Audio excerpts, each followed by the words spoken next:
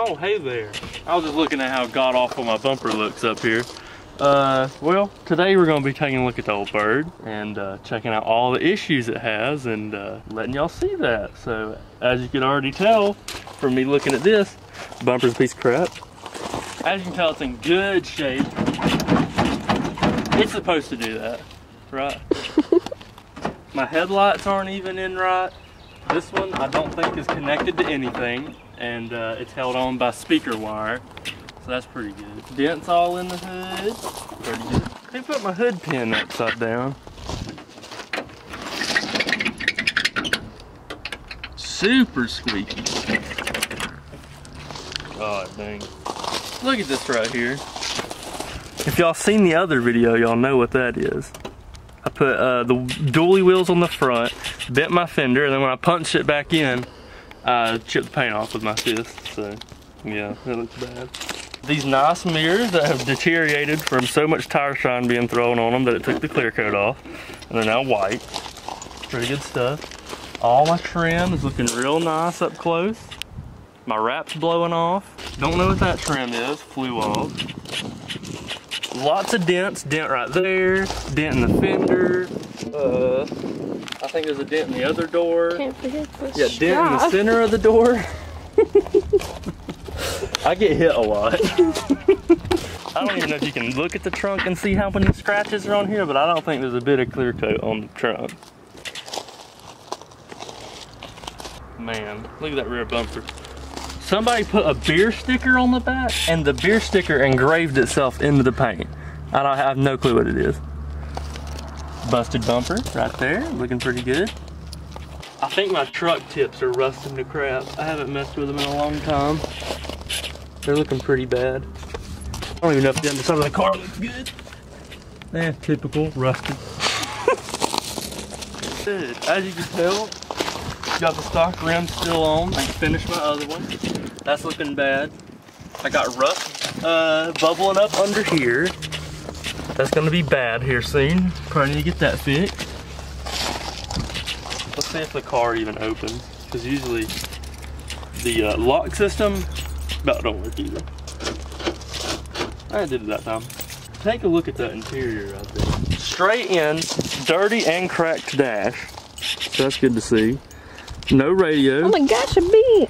Dang wasp in there. Get! Piece of crap. Here you go. Let's take a seat in here. Alright. So you know you got the cracked dash. Typical busted to crap vents, because people like to put their feet on the dash and break them. That's my radio. Looks pretty good. A little bit of weight reduction on the radio there. This right here, don't close. Constantly. So that's like that. Don't need to look in the back seat. Too much junk from past videos piled back there. Oh yeah. Look at that rust. That's getting worse than the last time I looked at it. Nice amount of rust there. Pop on in. Check out this lower dash. As you can tell, there is none. Here's my hot wire, because sometimes I gotta hot wire my car because it won't start. Oh, let's take a look at this interior. Everything looks normal at first glance, but then everything's loose, cracked, busted. Thankfully, it still turns on.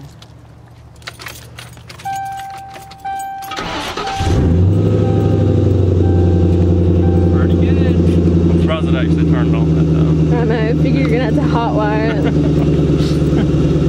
I think my brake lights work now. Here, look.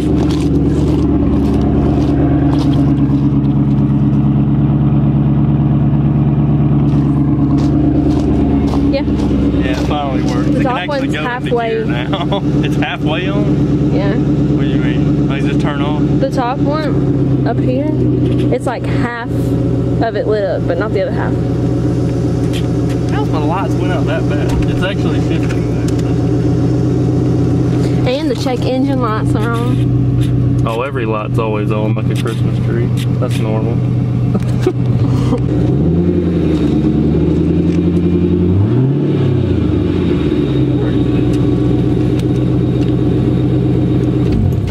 time it likes to spit and sputter after starting it up.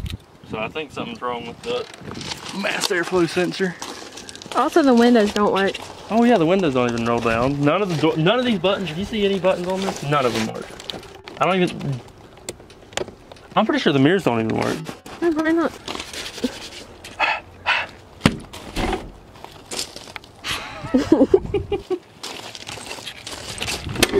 And then we're going back up with it. There we go. Every time. Door panel about flew off inside. Take a look in the engine bay real quick. Yeah, all the grills have fell out of the hood. I don't know where that one would have went. It had to have fell into the engine bay and out through the bottom. Probably. Because there's nothing here to catch it. You show them the speaker wire? Actually it's on this one. This one's actually in tight. It's got the speaker wire on it. This is the one that, oh yeah. I walked on top of the car. I crawled over the engine bay. So when I crawled over, I was like getting on there and busted the crap out of the header panel. And you know, there's nothing for my lights to connect to. That's pretty bad. Like I busted out a lot. It's so dirty under here. Other than that, everything's just bone stuck under here. So, but it still runs. That's all that matters. I'm sure your oil is still. My oil should be good. I've ran it down to about 0.5 quarts of oil. Really nice. Yeah, it's still full. I think it's over full, which is fine. It burns a lot. 4, 6. Never had a oil change at once. Yeah, I changed it one time. Where'd I put my thing at? There we go. Put them back in there. They're rusted too. Somehow stainless steel is rusting like that. Put that back in. Yeah, there's a lot of work that needs to be done.